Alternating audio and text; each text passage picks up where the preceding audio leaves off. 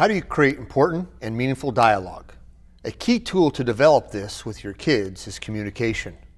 Have you ever asked your kids the question, "How was your day at school?" or "What have you learned today?" only to hear a one-word answer, "Fine," or "Nothing"? If you want to find out what's going on in your kids' life, you have to begin with some curious questions.